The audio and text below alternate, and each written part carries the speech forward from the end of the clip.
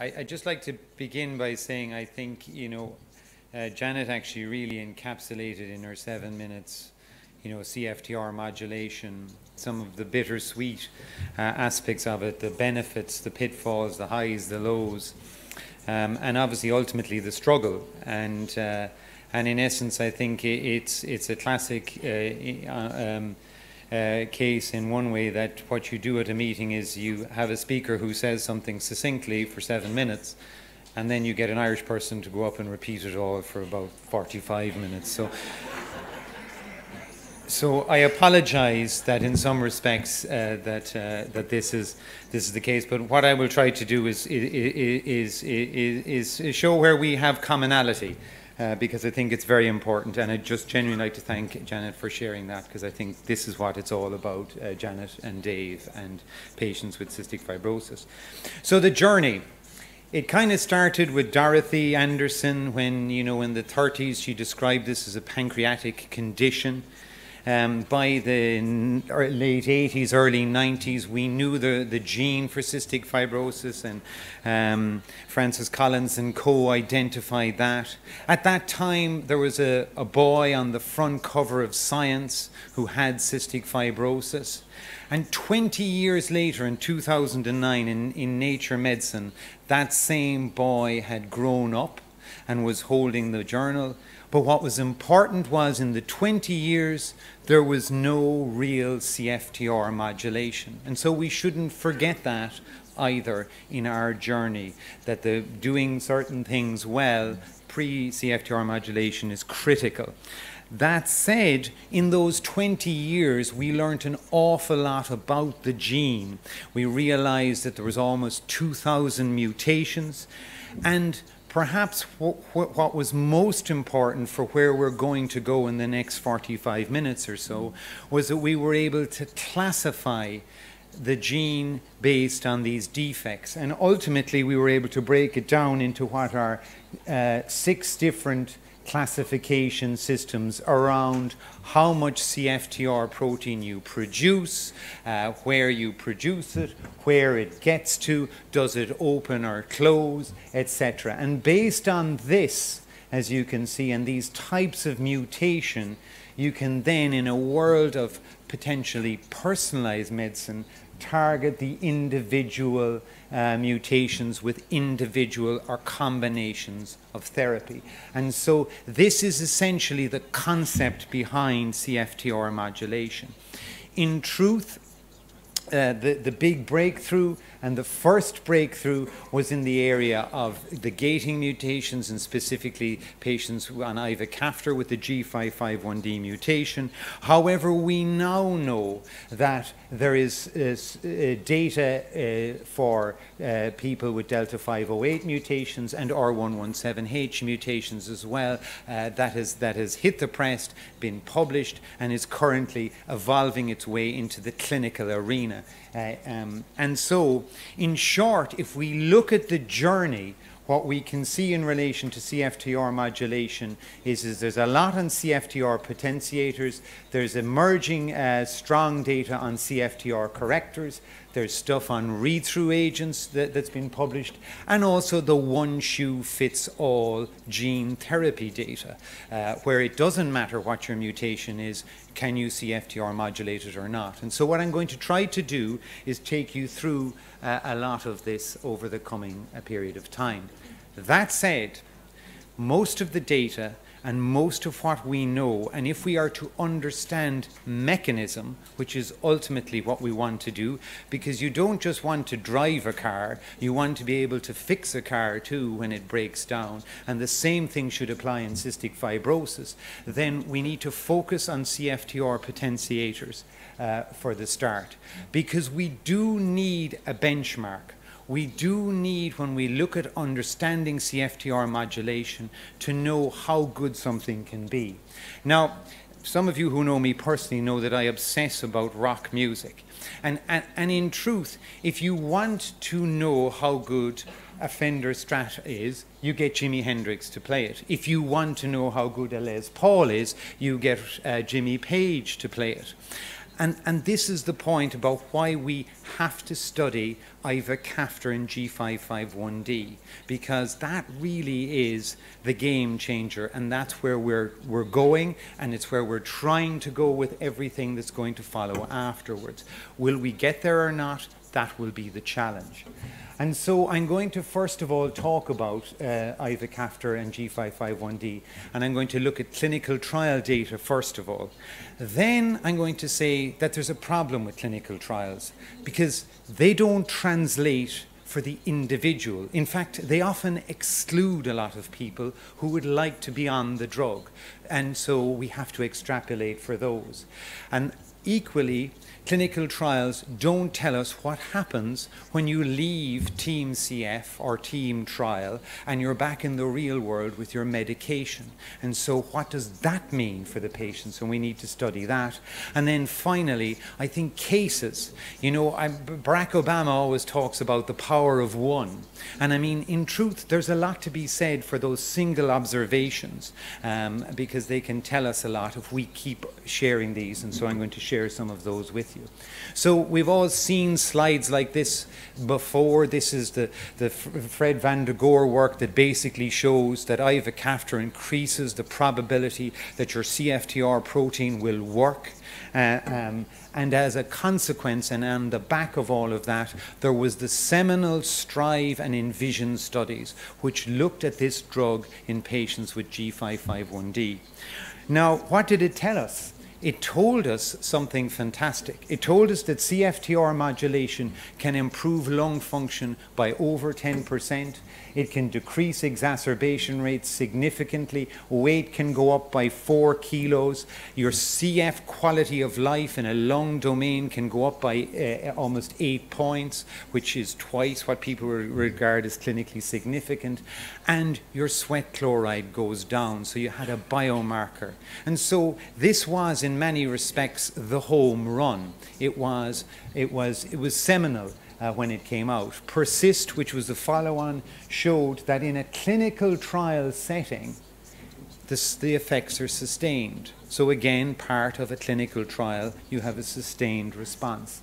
And as a consequence of this, you can see that in different jurisdictions, the drug has been available for quite a while. In the US, I think the longest. In Ireland, we've been getting reimbursement and using this drug routinely for 2.5 years now. I understand that in Australia, we're coming up to probably about a 1-year time point of the drug being routinely used. And as a consequence of all these different studies, it's available for gating mutations. So the problem with clinical trials and the problem with loading your slides up, because I'd actually deliberately hidden this slide, but it's managed to reappear, is I hope some of the other slides I've hidden are actually definitely hidden.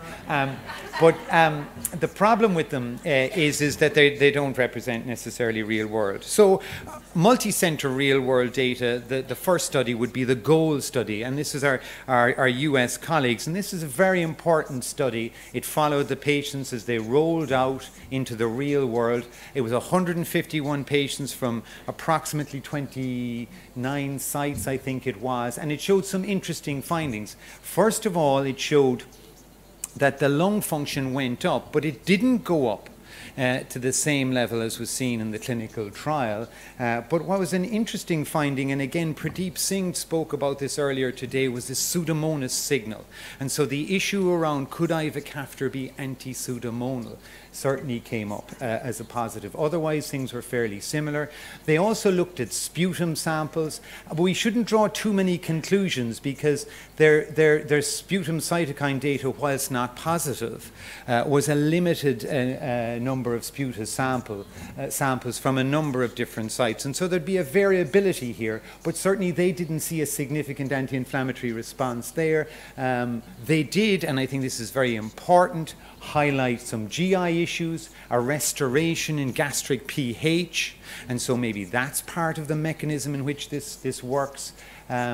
and they continue to release data around these themes, which is very important data. And they're obliged to do it, I think, because in essence the prevalence here is 4.4%, and similarly up to 7.4% in Australia. You need multi-center studies to correlate this kind of data. But in fact, we're kind of in a slightly unique position in Ireland, because 12% of our population have it. And oddly enough, in Cork, we're even in a more unique position, because 23% carry the G551D mutation.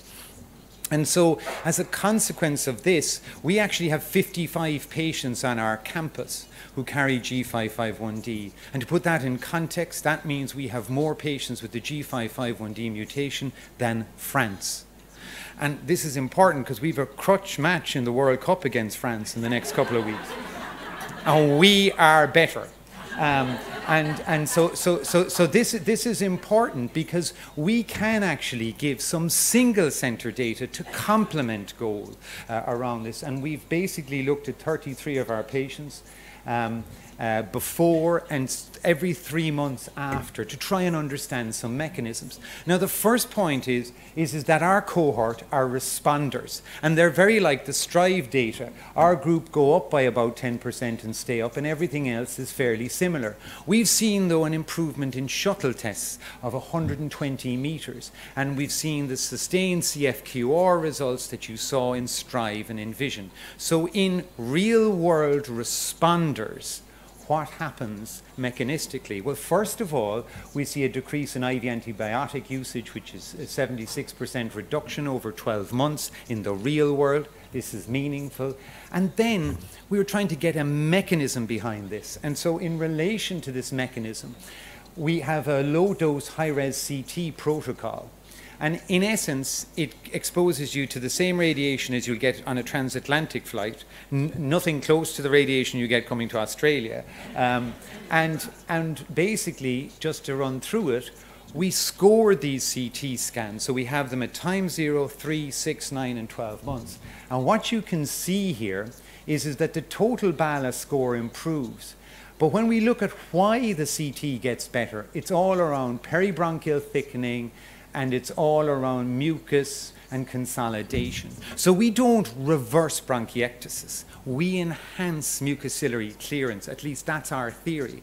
And this is very much in keeping with what Pradeep was saying earlier. And just to show you some examples, this is before and after, and you can see that the mucus plugging is less, the ground glass is less. This is a more severe disease, a consolidation in the right upper lobe, which is now gone. Again, improved mucus plugging. And then, you know, ivacaftor is good, but it's not that good. There's still going to be areas that don't get better, and that's important.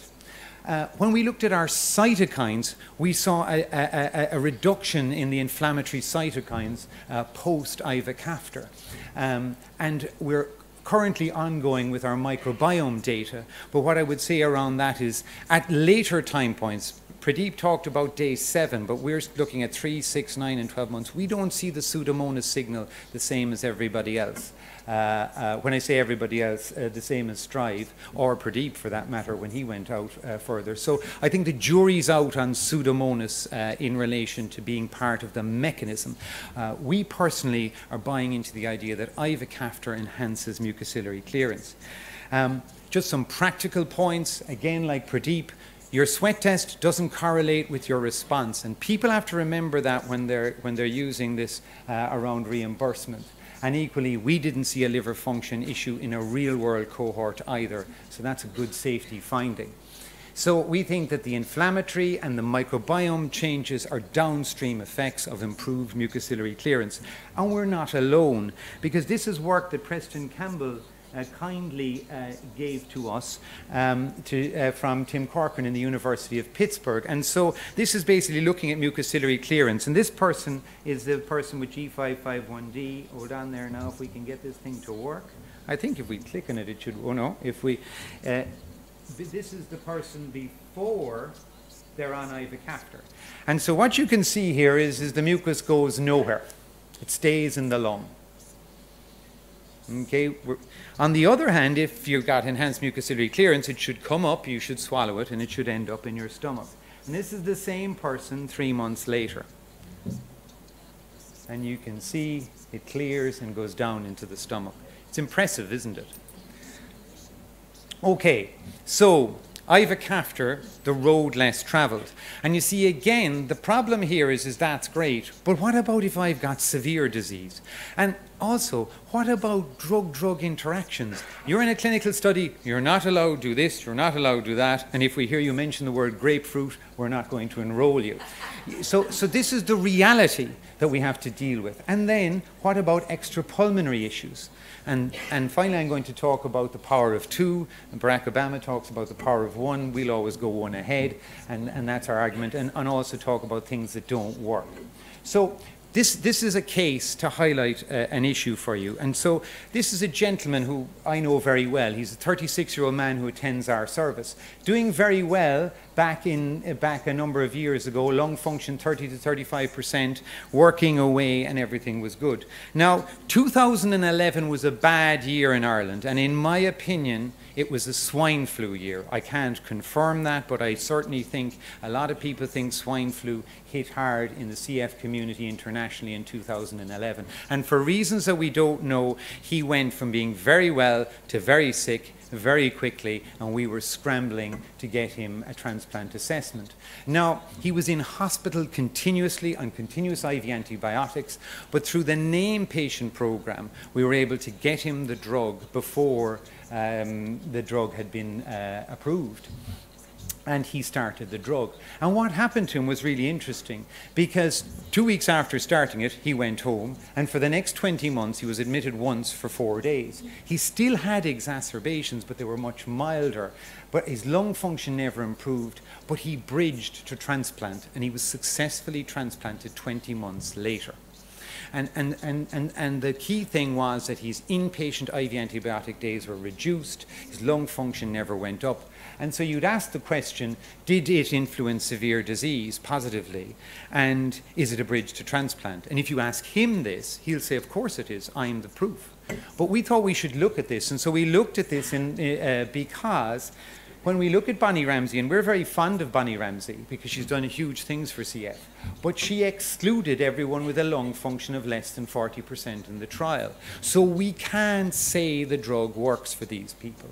And so this was a paper that we did with the Manchester group, Peter Barry, sort of championed this, and we were involved in this. And we looked at all the patients between Ireland and the United Kingdom who got the drug on a compassionate use. That's based on the fact that they've got poor lung function and they'd have been excluded from the trials. And what we could see is that there was an improvement in lung function, an absolute improvement of about 5% in this cohort, relatively 16%, which is huge at that end stage of disease.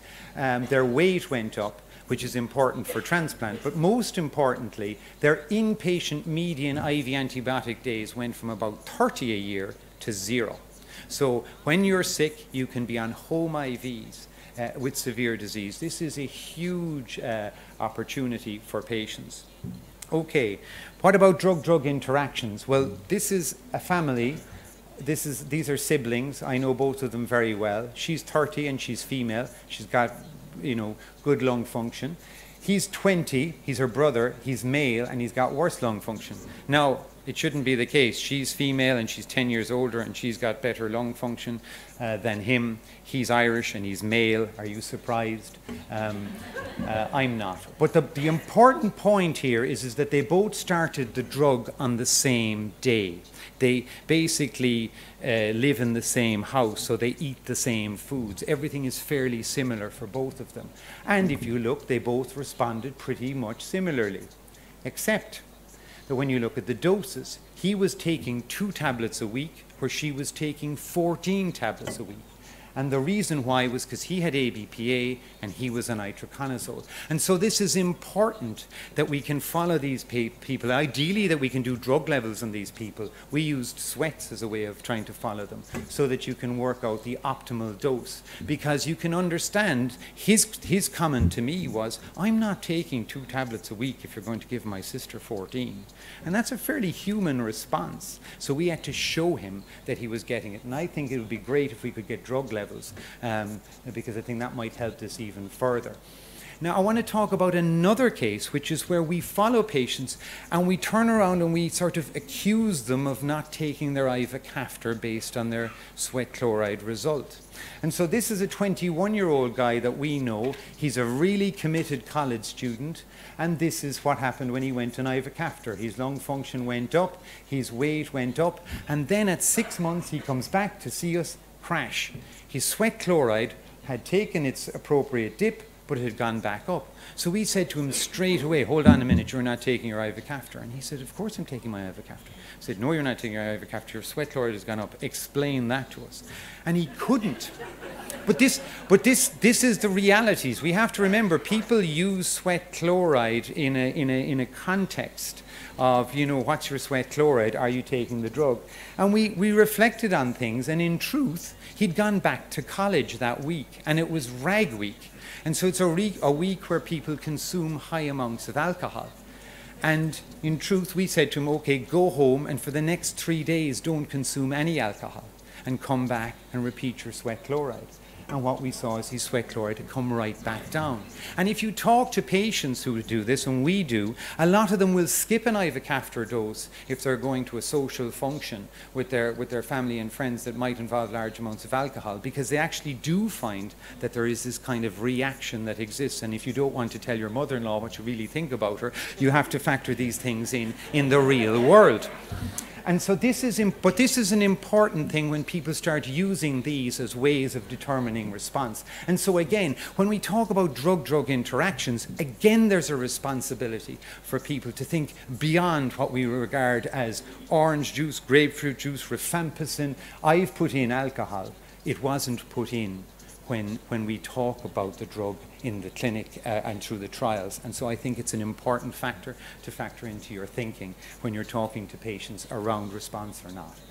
And there's mechanisms behind it. What about extrapulmonary disease? And again, Janet pointed out that with the ivacaftor, lumacaftor, she didn't see any really extrapulmonary benefits. But are there extrapulmonary benefits that can be achieved and certainly are seen in patients with G551D? So this is a patient of ours, and you know, his lung function was 82%. He'd been on no IV antibiotics. He wasn't going to take ivacaftor because he felt fine. He was saying, like, what, I have 80% lung function, I'm doing fine, I don't need IVs. Why would I take a drug that's only 6 months old? There might be a side effect. I'll wait.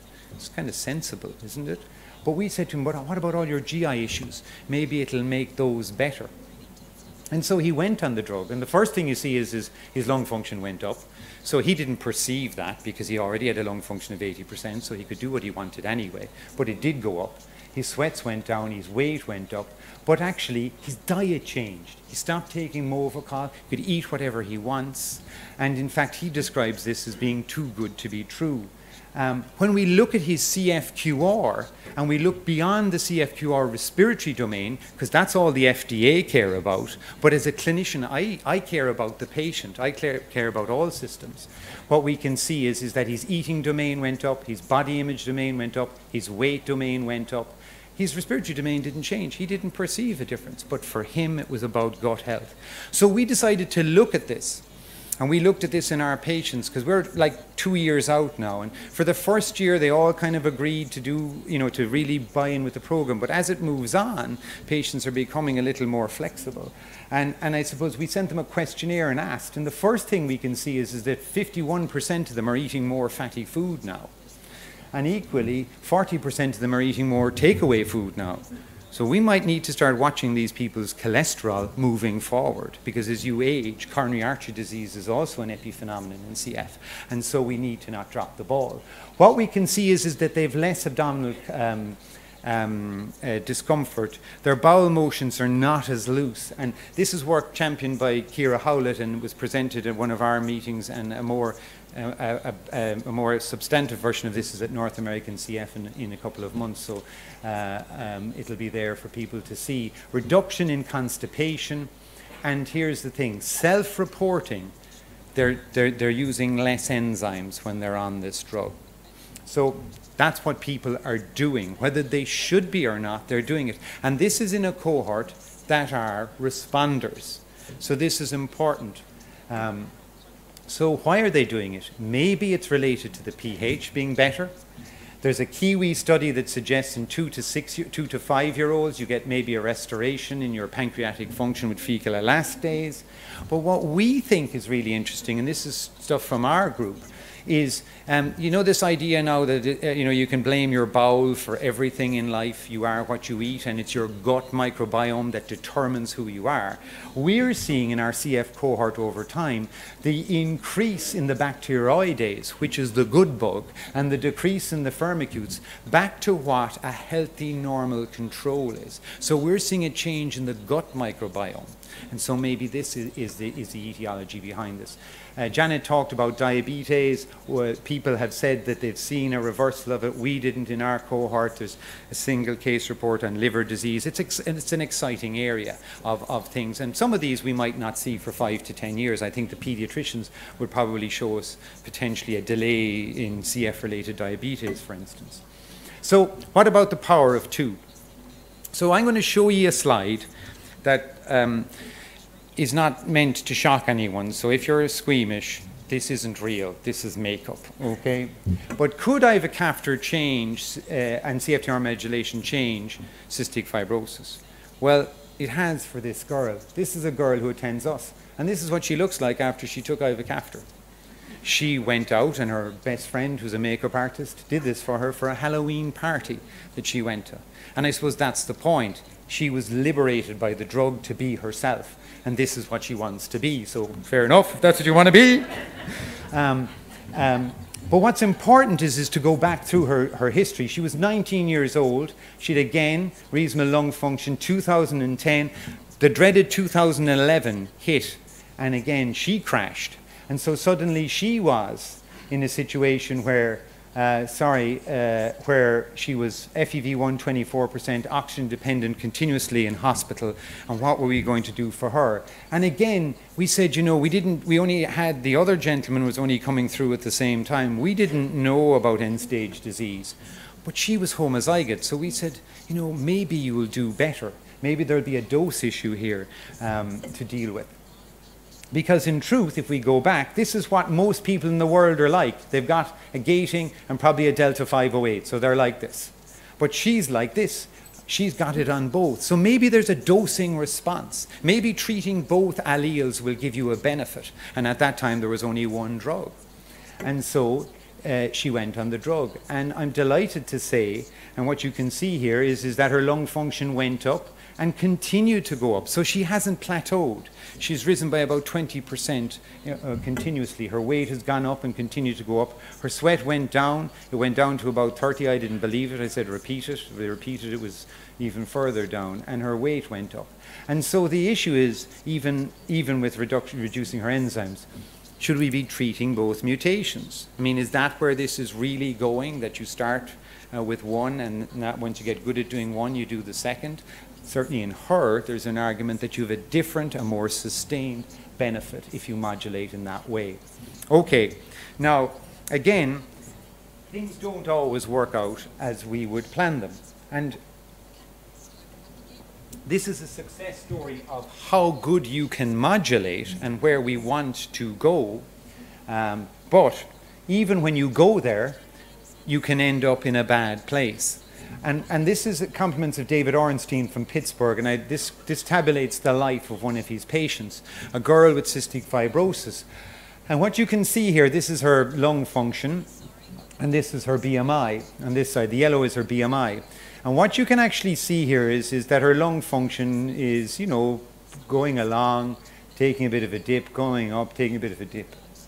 Her weight, on the other hand, has always been a challenge. So she's someone who's got cystic fibrosis, but she finds it hard to not be overweight. She goes on ivacaftor, and two things happen to her. First of all, her weight continues to go up, so she's dealing with obesity. And secondly, her adherence goes down, and she crashes. And things go wrong. So it doesn't always work.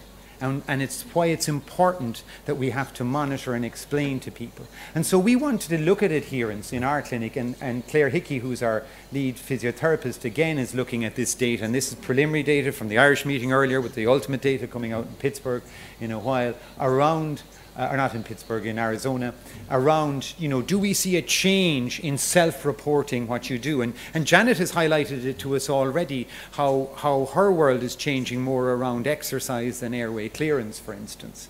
And so we've looked at this, and self-reporting, the patients are saying they're not doing pulmozyme as much as they used to. They're not doing Colabreathe or colimycin as much as they used to. They're not using tobramycin as much as they used to. And so this issue of getting away with it, as Janet alluded to, is certainly in the mix in a group of responders.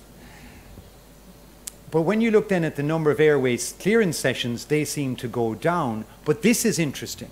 What we see is what's going up is quick airway clearance sessions. So you're able to do airway clearance quicker. And when we ask the patients, do they find it easier to expectorate, 80% do. So it might be that the dynamic is changing and the traditional approach has to change with it for some of these patients. Equally, how many times do you partake exercise? And you can see that after going on ivacaftor and having your CFTR modulated, exercise goes up, as Janet highlighted in relation to ivacaftor, lumacaftor. And again, patients, almost 80% felt it enhanced their ability to exercise. And very interestingly for us, sports membership goes up. So, you know, the proof is in a change in pattern once you're CFTR modulated. So maybe, again, we're going to have to at some point as we get into CFTR modulation address the uncomfortable question, but it is a question, okay, we showed that if you go on this drug with existing therapies, this is what's happening to you. Now, what do you do moving forward? And, you know, is there going to be some de-escalation or modification as you move forward? Because in essence, you are going potentially from being a CF bronchiectatic to a non-CF bronchiectatic. And this is an uncomfortable truth that we're going to have to face up to as we move into this era over the next 10 years. We can't just kind of say, stay on everything, because everyone will say, sure, I'll stay on everything, no problem. Our crowd said they'd stay on everything, and then you send them a questionnaire and someone isn't doing it because you know, you're an autonomous individual and you're entitled to that. So I think cases we can learn a lot. Now, it's important. There is far more important fish to fry than G551D. G551D is important because it showed we could do it and it showed how good we could do it. But it, at the end of the day, represents 4% of the CF population. So we need to think beyond that. And when we look beyond that, we can see there's strong data in relation to R117H and in relation to homozygote delta 508s. And I want to talk about that data next. The first I want to talk about is R117H. And in relation to that, that's the conduct study. And that's been recently published. The conduct study has been recently published. And for all comers, it didn't reach its primary endpoint, which was change in lung function for all comers. However, in adults, it did. So the adults had a lung function response, but the whole population diluted that response. However, everyone had a sweat chloride response of 24, and everyone had a CFQR response of 8. So these are meaningful responses. And on the back of that, we now know that this drug is available in the United States for all patients who have the R117H and is going through a process in Europe and in Australia. But if we look at the data, you can see that the sweat chloride met all its endpoints. But this is interesting. In relation to lung function, we saw the response in those over 18 and those with the 5T mutation. So what does this mean? Again, for us, at the moment, it doesn't mean anything because we don't have the drug like you in Australia. But we got the drug for one of our patients. And I think it highlights where we need to think about CFTR modulation and think beyond what the FDA want to get or what someone wants to get a license, but rather what do we want so that a patient has a response, a meaningful clinical response. And this is a lady of ours who's poor lung function. For reasons that are complicated, she's been declined a lung transplant. But we got her ivacaftor based on a named patient program, and we put her on the drug. And what's important is that in the year before, or the 6 months before, she'd 7 courses of IVs. Since going on ivacaftor, she's had 1 course of IVs. And this is a manuscript which is impressed now with chest. And what it actually shows is for her, ivacaftor with R117H doesn't improve her lung function. But it does improve her weight, it does improve her BMI, it does improve her sweat, her walk test, and all her domains of well-being. So it's working.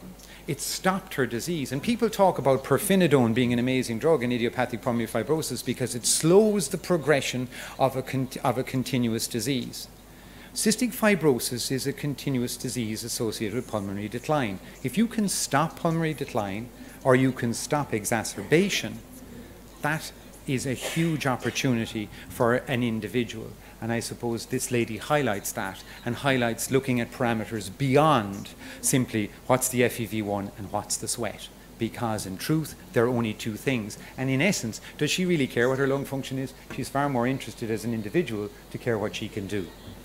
So this is her CT scan, and again, we think that CT is going to be part of looking at this. You can see here her mucus plugging has gone down, and you can see that at 6 months, these effects are sustained. So she's enhanced mucociliary clearance without an improvement in her lung function. You can also see she's no left lung, which is one of the reasons she's a tricky transplant case.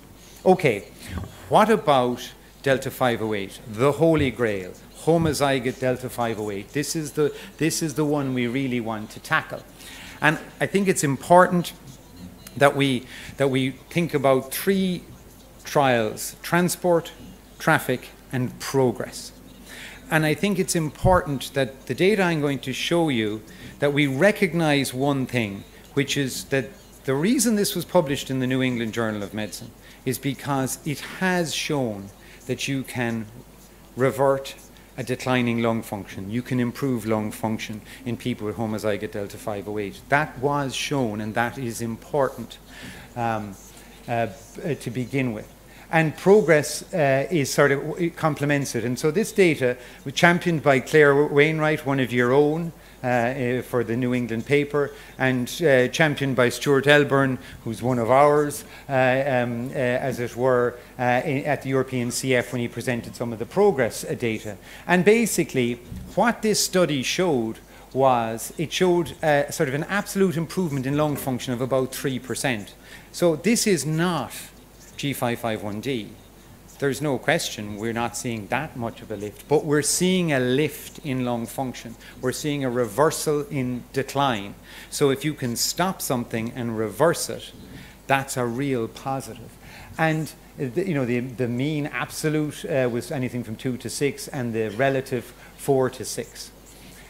When we look at this and we look at this subgroup analysis, what we can see is that the drug, independent of the individual's background, seems to be that you see a response, albeit that it isn't the response we saw with ivacaftor and G551D. What we did see, and what is really important for me as a clinician, and unfortunately for Janet's husband Dave, as an individual, he hasn't seen this, is we've seen a reduction in exacerbation rate. And if you look at it here, events leading to hospitalization, reductions of anything from 39 to 61% or 45 to 56% needing IV antibiotics. And if we think back to the D.B. Sanders paper, which says that every time you exacerbate, you have a 25% chance of not going back to your pre-exacerbation baseline. If you can decrease exacerbations, you can really change the natural history of a disease. So this is an important drug. And we shouldn't underestimate that. Equally, what progress has shown is that the effects are sustained out to 48 weeks in relation to this preservation of 3 to 5%. And again, if we look at the BMI goes up. At 24 weeks, it goes up by about a quarter of what went up at 48 weeks in STRIVE. At 48 weeks, it's about half of what you saw in STRIVE, improvement in BMI. So there is a weight gain, again, reversing a condition, albeit not as strong. And similarly, I think the CFQR doesn't show the same responses you know, because I think the time points may take longer potentially to see it. And indeed, I think Dave highlighted that very well, that as an individual, he didn't have a response. And again, this just shows it in another way. Interesting is some patients report a dyspnea and an early chest tightness. And so that's an important finding, and it's a particularly important finding if you've got more severe disease, because you just want to be careful in using this drug on people like that. Now, my understanding is that they've done an analysis of that data and it's safe, but I think we need to be aware of people with worse lung function going into this drug. There might be a bad week, as it were, at the start that was seen that sort of self-limited. Okay, so CFTR modulation. We've talked about how good it can be. We talked about how the Holy Grail has been achieved. We have created something that does target delta 508 positively. Obviously, we'd like it to over time become an even greater response, but this does reverse the disease, and that's an important point. What about everything else? So in relation to the read-through agents, there's a drug called ataluron, and these represent about 10% of mutations. And there was a study on that. And that was a negative study. It didn't work. But then they did a subgroup analysis, and they found that those who weren't taking tobramycin had a response. However, the response was more a stabilization in lung function in those on the drug and a deterioration in those on placebo. So is it a real finding or not? The jury is out. So I think at this point we need more data on these read-through agents before we can say they're truly CFTR modulators. What about gene therapy? In relation to gene therapy, Eric Alton's group have recently, again, a very important paper because they've shown that you can do gene therapy in cystic fibrosis. However, as they allude to themselves, they use the word basically significant, albeit modest, treatment effect, because again, what they saw in the gene therapy group was a preservation in lung function and a decline in placebo. And so again, you know, more work needs to be done before we can truly regard these as clinically CFTR modulators. However, their secondary endpoints were met, and so whether over a longer time course you might see some of these benefits, we don't know yet. Okay, so we're almost there. See, and this is where we went to, up to 2015. So where are we in 2015? Well, there's the next drug. There's VX661, and I know that that's going into trial in delta 508s, and I think it offers huge promise to bring us to the next step. Equally, there's a product called N6022, which is also very much making its way in this whole homozygous delta 508 group. I think we need to think about biomarkers of treatment response and sweat testing. You know, it's nice and everything, but it doesn't correlate with response. So how are we going to work out if people truly respond? And again, this goes back to Jeanette's comment, you know, for Dave, and she responded, he didn't. Is there any other way that we can do this? And in relation to that, how can we CFTR modulate for all? Because with respect to Novartis or Vertex or anyone else who wants to get into this game, they're not going to do studies for every single mutation because it's just not financially viable. That's just a fact. And so in reality, what we can say if we look at this is we can see that in green here, we've got almost 60% of them covered at the moment in the trials, but there's all sort of n=1 studies, rare mutations, and how are we going to work out for these people whether we modulate or not? And so in relation to that, it's funny how CF was originally a GI disease, became a pulmonary disease. But you know this kind of idea, I think Chic had the song, Going Back to My Roots. We're going back to the gut again for the answer. Because I think a really exciting development is this thing called intestinal organoids. And to summarize, and this is the classic kind of physician's approach to science. So get a physician like me to talk about Nature Medicine papers. It's heresy. I just dumb it all down, but that's because it's the only way I can understand it. And the bottom line here is you can take a rectal biopsy, and from a rectal biopsy you can extrapolate epithelial cells. And you can make these into things called organoids that swell. And in essence, organoids to a clinician are ex vivo cultured 3D epithelial structures. They're mini-me. They are me in a dish. And what you can do with that is you can take a drug called Foralskin, and if you've got CFTR, this organoid will swell. They've shown this. It's unique to the product. So if you take someone who's got CFTR and you give them Foralskin, it swells. Okay? If you don't have CFTR or your CFTR doesn't work, it doesn't swell. So mini-me will swell if your CFTR is working and won't swell if your CFTR isn't working. And in extremely elegant work done by Decker in Nature, what you can see here is this is a control, this is a healthy individual, this is a CF patient, no swelling. But when you add in the different drugs, there's swelling in situations where there's potentiation or correction, and there isn't when you knock it out. So this is a whole future way for the rarer mutations and also to understand the lack of responders and where we're going. And I think this is something that is really cutting edge and something very important. So to conclude, CFTR modulation, it's exciting times. It really is exciting times because in essence, we have addressed all of these at different levels. It's expensive times. And again, that's the elephant in the room. We all know it. Money is an issue. However, if we look at personalized medicine and we look at the stuff that's being written around this, there are so many cheap drugs out there that don't work for people. And yet you can get them. And so the argument here is how we, as a collective community, and that's clinicians, healthcare teams, patients, advocacy groups, and industry, work to think outside the box for these individual markers of response that don't get something approved by the FDA, but actually get something into a clinic because there's a meaningful marker for my patients that say we can use this drug. So finally, I just like to acknowledge I have a great life because I work with all these brilliant people. In my own groups, particularly Nicola Ronan deserves a mention, Joe Eustace and the CF nurses who are just fantastic, and our collaborators beyond. And just in relation to beyond, we're very proud of a thing called CF Matters. Google us at some point and you might find it interesting, and thank you for your attention.